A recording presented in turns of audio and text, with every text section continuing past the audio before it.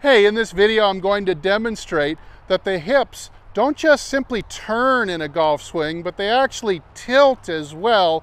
Tilt on the backswing, tilt on the downswing, and this will give you not only effortless power, but also will help you build and contain a good swing plane. So keep watching.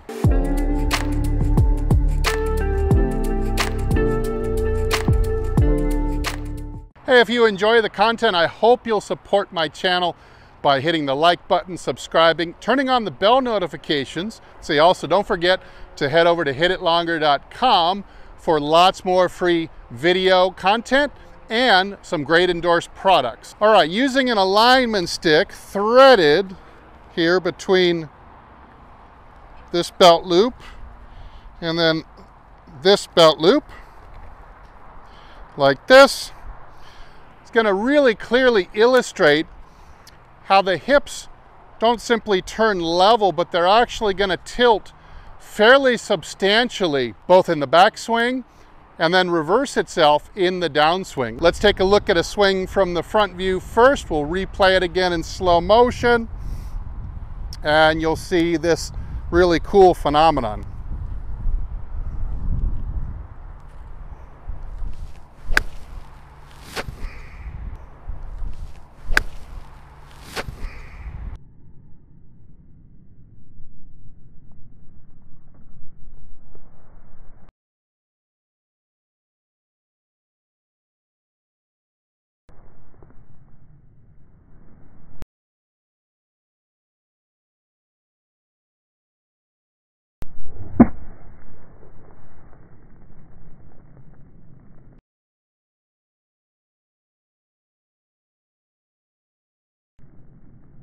All right, so looking back at that in super slow-mo, you can really see how my hips tilt almost as much as 30 degrees going back as well as turning. It's kind of a combination, or what my mentor Mike Austin used to call a compound pivot, tilt and turn.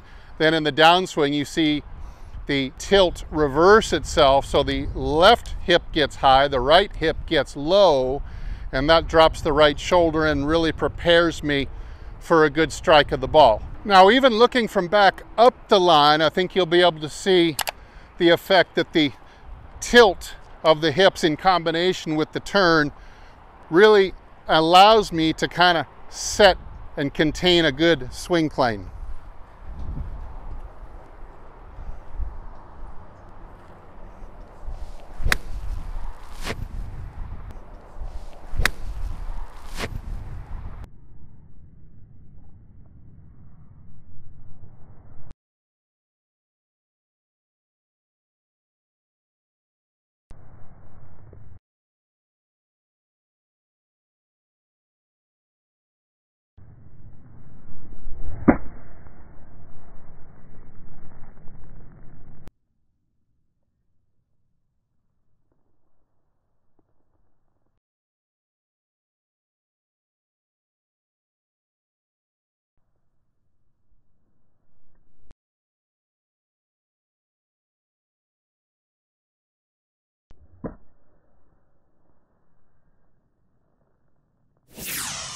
Now, I think the back view is actually the coolest because you can really see how the hips rise and drop, creating that angle, which also subsequently creates angle in the shoulders and really gets a nice wheel of the body on plane with the ball. This is also making the bottom of the spine act like a pendulum, and this allows a very powerful weight shift, a lot of ground forces so that you can hit the ball farther with the least amount of effort. Now, how are you going to add a little bit of tilt in either direction to your golf swing like I'm showing you here? Well, many of the great players, you look at a Sam Snead and the way he looked at the top of his swing, definitely had a tilt. Now, what he did to do that was to simply pull the rear knee, the right knee, more into extension and flex the left knee towards the middle. Now, I can get a tilt going here in the hips, you can see already, without pushing my hip outside this line here, this original hip line. You can see just by changing the flex in the knees, I can cause the hips to tilt. Then what a Sneed might do is he's going to laterally shift about 6 inches towards the target, which is going to put a tilt in the spine. You see, now I've swung my pelvis 6 or 7 inches out in front of my chin, thereby tilting the spine. In addition to switching the knees, now the right knee is in a short position, the left knee is in a tall position. This is helping us get into the ground and then push off the ground through the left foot, and that's what causes us to straighten the knee and get the left side tall. It's efficient use of the ground. And now I'm in this position. You can see this tilt of the hips is probably approaching 30 degrees. Now, if you ever wanted to adopt the Mike Austin style technique, all you would do is you would make both sides of the swing more symmetrical, more mirror images. And by that, I'm going to swing the right hip outside the line like this. Let's drop this club so it's not in the way. I'm going to actually push the right hip laterally outside, as well as positioning the knees like this. So now my belly button is several inches to the right of my chin or my sternal slot here, and I've actually got a slight tilt to my spine. Now, this is almost like Phil Mickelson coming into the ball, lefty coming into the ball and hitting it this way.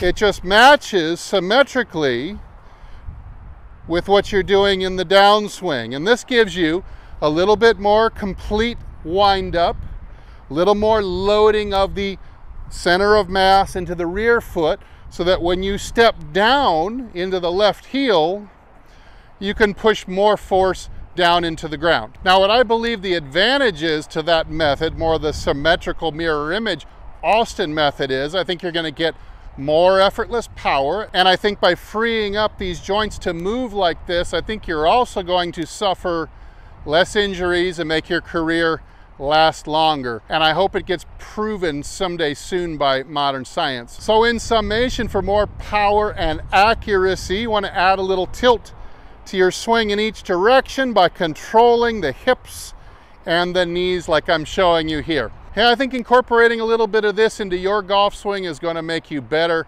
If it does, I hope you'll report back and leave an update in the comments. And thanks again for watching. I'm Steve, and as usual, I'll either see you in the next video or I'll see you longer and straighter down the fairway. Everybody take good care.